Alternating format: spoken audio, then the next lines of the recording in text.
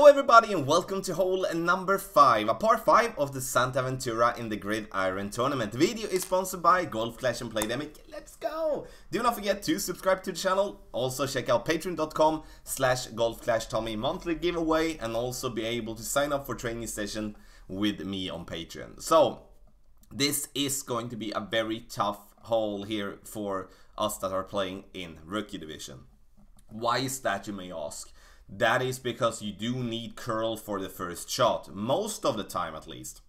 And even though our opponent gets to the fairway, this is going to be too far away and all the trees in her way and not being able to reach for the green. So the thing that we have here, we do have an XMI level 4, and that's not the more ultimate club. We do need to have a ball with side spin, and therefore I pick a Quasar here. If you do have a Katana, then play with a Katana instead. You can see here now that I'm trying to aim as close there to the left as possible without endangering putting myself like through the trees. I'm going to drop short and then it's bye-bye reaching the green in 2.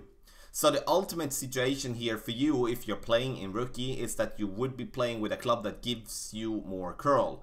And more curl, I mean not just half a ball to the side, I mean 1 to 1.5 ball to the side, because otherwise we're going to be very close to the rough or into the rough most of the time. So a quarterback would be good. If you have a quarterback in a lower level, choose a power 3 ball instead, or a power 2 ball Katana for an example, so you give yourself that room with a little bit more distance.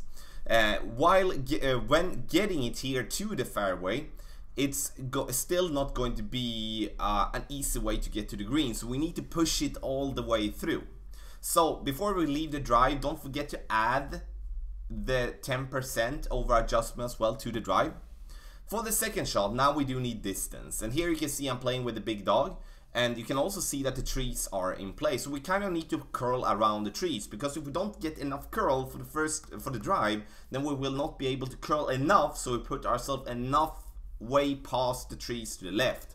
So that's why the club and the ball for the drive is crucial, so you're not finding yourself in a situation where you have to do a shot like this. But because this one can go basically anywhere depending on how we hit the ball.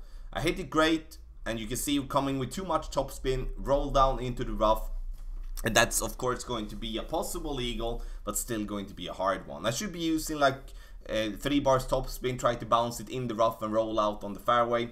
But nonetheless, the drive is what decides here. That's why I want to show you this recording, so we do see the struggling part with this hole. Sometimes it's good to notice the hard parts with it. Our opponent here finding herself on the fairway, but this is the third shot as well. Now it's just to get it to green.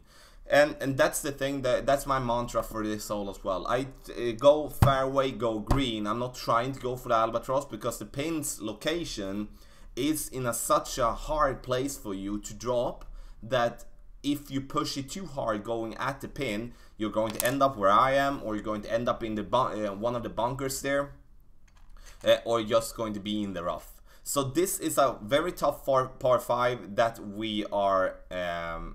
we're going to play, and something that we really need to pay attention to. So we're focusing, get the drive to the fairway, use a club with curl, use a ball with side spin, help yourself, and then second shot we do have a club that gives us a distance. So ladies and gentlemen, thank you so much for watching hole number 5 of the Santa Ventura in the Gridiron tournament. If you do have any questions, let me know in the comment section below. The video is sponsored by Golf Clash and Playdemic. Good luck in the Gridiron tournament.